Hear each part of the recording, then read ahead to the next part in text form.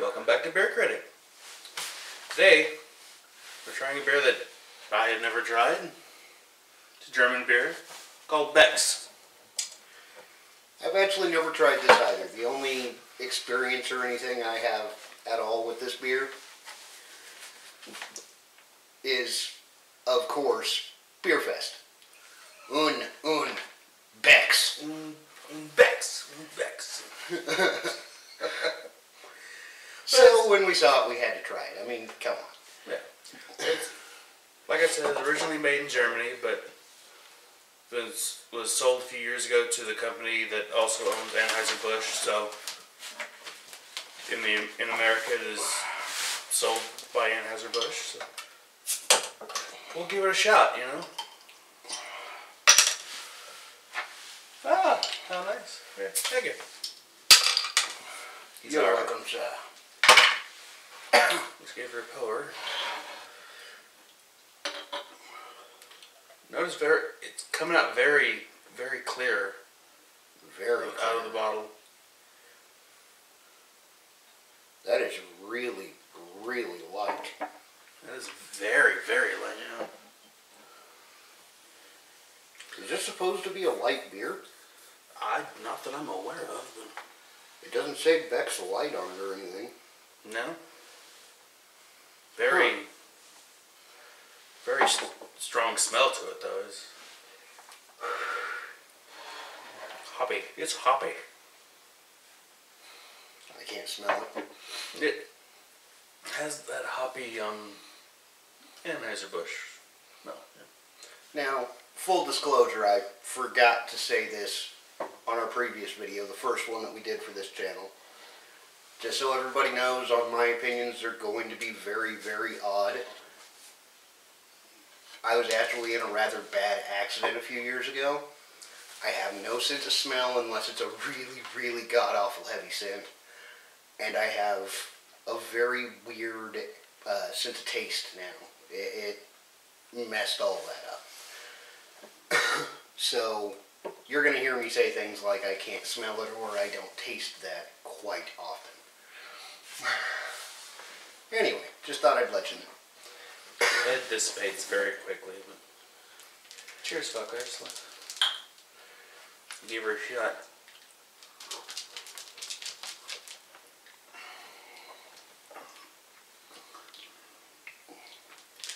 Definitely a lot of hops. It's It has that kind of bitter, like, grab your throat aftertaste that I kind of don't care for in a lot of beers. Yeah, it's got definitely some bitterness there. However, you said this was made by Anheuser-Busch. Yeah. That makes me really not surprised by the bitterness. That's kind of a trademark there, seems to be. But, I mean, it's not bad.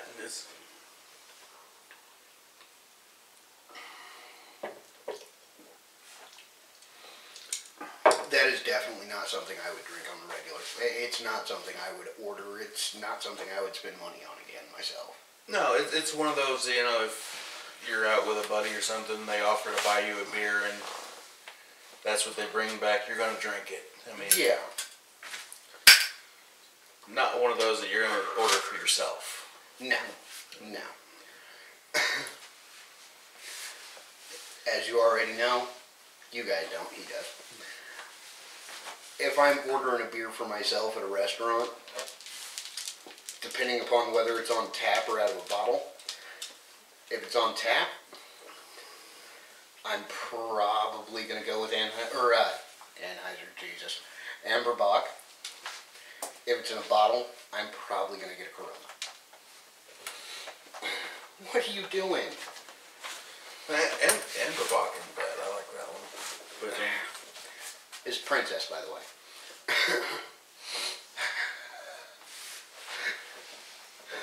What if she's going to be in the video? I ought to introduce her. like I said, again, I can't smell this one. Very strong. Lots of, definitely smell of hops and all kinds of stuff. Almost perfumey. It's weird. Now, I have to say, the initial flavor when you first take a sip of this beer, it does have a very pleasant flavor. It does have a very refreshing flavor. Oh, that yeah. bitterness doesn't hit you until the aftertaste. Yeah. But it's so bitter that it takes your breath away. All of the refreshing nature that it has is just gone as soon as that aftertaste hits you. Lose 2 world wars, you're gonna get a little bitter, you know. True enough. True enough. Like I said, if someone gave it to me, I'd drink it, but it's not one I would go out and buy myself, you know. Agreed.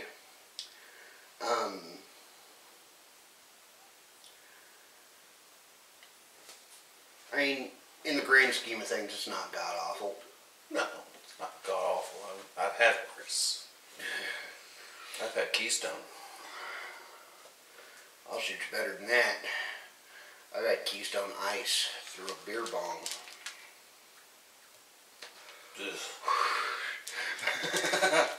Yeah, that's wow. This is better. Yeah. I was okay with that though. I was already drunk.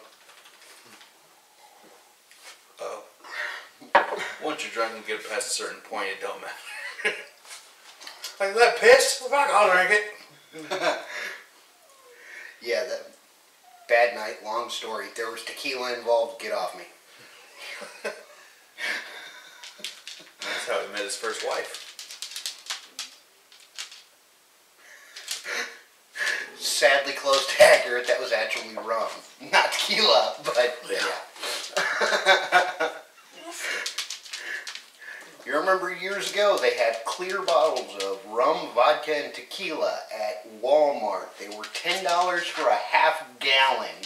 There was no brand name, clear bottle. It just had a star on the front and said vodka or rum or... Yeah, it was one of those nights. Fuck.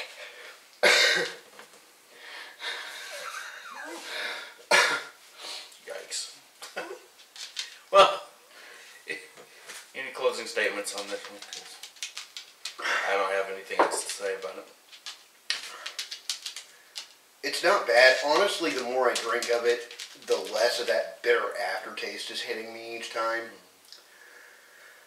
However, at the same time as it warms up, that kind of pleasant beginning flavor is going away. Yeah. So the aftertaste isn't quite as bad as it was to begin with, but the foretaste, the initial... Oh, it didn't. Yeah. The initial flavor when it hits your tongue just isn't... Nice. That just isn't... It isn't there for me. It's not a beer that I would drink. Yeah, I wouldn't seek this one out myself. No. Sorry, Germany. That one just doesn't do it for me. I've tried other German beers that are much, much better. There are very good German beers out there, but... Becks, sorry.